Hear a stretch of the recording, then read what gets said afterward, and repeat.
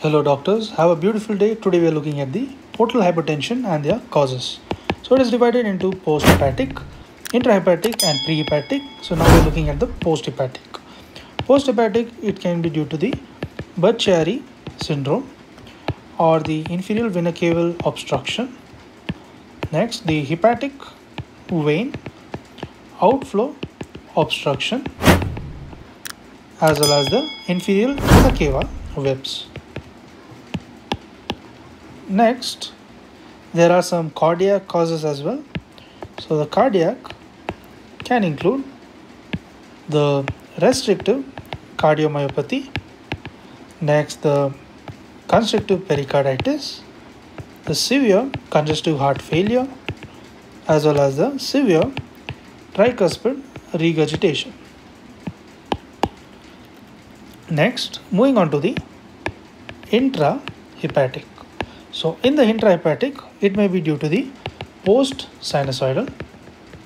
So post-sinusoidal, it includes the hepatic sinusoidal obstruction.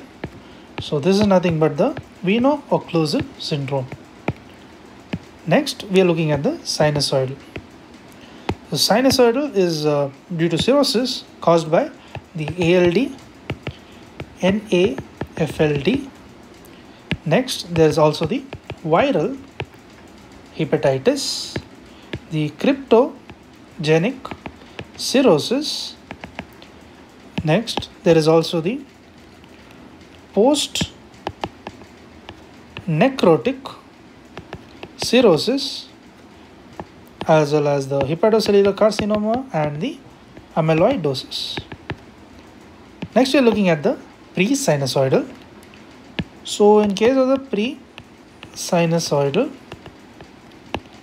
it includes the idiopathic portal hypertension as well as the primary biliary cholangitis. Next, the sarcoidosis, schistosomiasis, also the congenital hepatic fibrosis. This is hepatic fibrosis. Next, the non-cirrhotic portal fibrosis, that is the NCPF. Next, the nodular regenerative hyperplasia. Next, we are looking at the prehepatic causes of the portal hypertension.